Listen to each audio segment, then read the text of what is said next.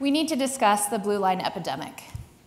Police officers have a hard line to walk in society today, especially when the term police officer often incites a negative reaction.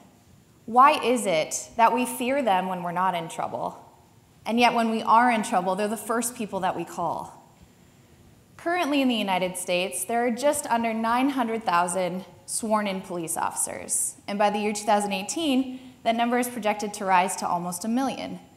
And when I think about those numbers, I don't just think about how many boots are on the ground, but are they capable, healthy, well-trained officers that can help us and protect us in our worst moments?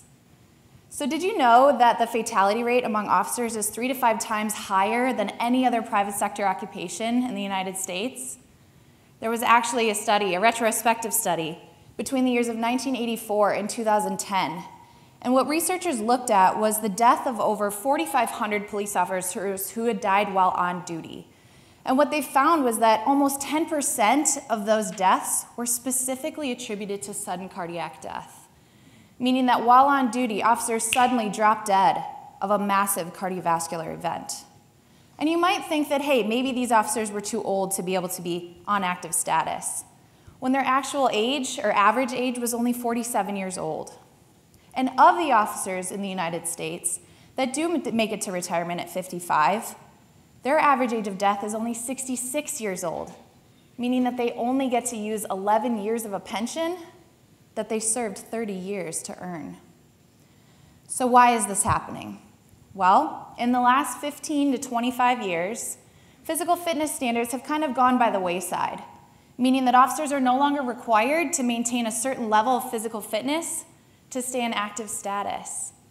Not to mention that officers face the same issues that we in society face, including obesity, physical inactivity, poor sleep, poor diet, and the struggle of work-family balance. So with that being said, every single day that officers put on their badge and their uniform, they're faced with potentially life-threatening situations. All the while, society has them pinned underneath a microscope, just waiting for somebody to cross the line. So how can we fix this? How can we ensure that our officers are better trained, both physically and mentally, to be able to handle the stressors of the job? How can we ensure that they're better trained to handle our worst moments? Well, my research is hopefully going to be looking at the physical, psychological, and physiological implications that our officers face so that we can start to turn those flat lines into longer lives. Thank you.